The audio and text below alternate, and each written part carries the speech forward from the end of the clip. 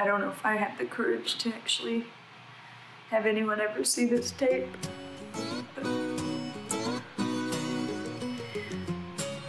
I know that every morning you go thumbing through the personal warnings. Ladies and gentlemen, Miss Chely Wright. A cup of coffee and setting in for a good laugh. Hey, this is Taylor Swift. Chely Wright packed the house.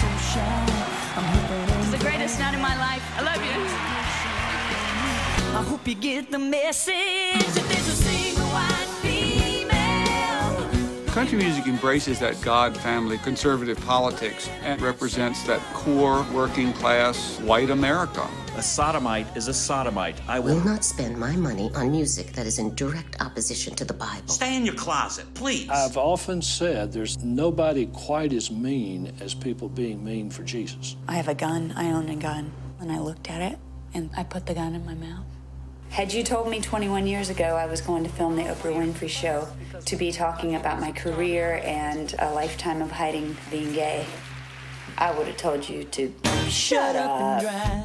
Some other entertainers are joining forces to give a voice and be a beacon of hope to the LGBT community in Kansas City. The woman spearheading a new community center in that city is acclaimed songwriter and performer, LGBT activist, my friend, country singer Chely Wright. It's great to have you here, Chely. Thanks for being here. It's great to be with you. Thanks for having me. And we have back. such good stuff to talk about. Obviously, we are talking about the Like Me Center that you're opening in Kansas City, Missouri, that is a beacon of light to at-risk LGBT youth. Explain how this all came about. I came out and I started to understand what community meant, because I was all of a sudden identifying with my community. When you're out and open, you are able to do that, to connect the dots within your community.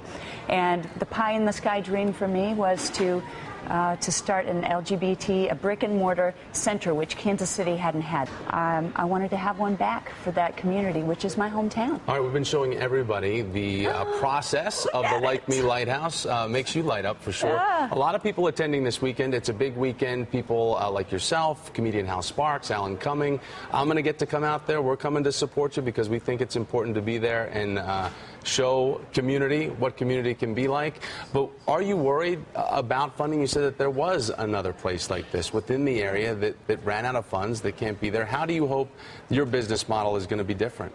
Well, you know, so far there have been no dollars from Kansas City that have gone into getting this up and running. It's been the generosity of people around the nation that have given to get the Like Me Lighthouse up and running, and now is when we hand it over to Kansas City and they get involved, and they are showing that excitement. They're going to get on board when they see it, and as you can see, it's just a bright, open, exciting place that we know LGBT people, not just young people, but old people like you and me. Right. We need it.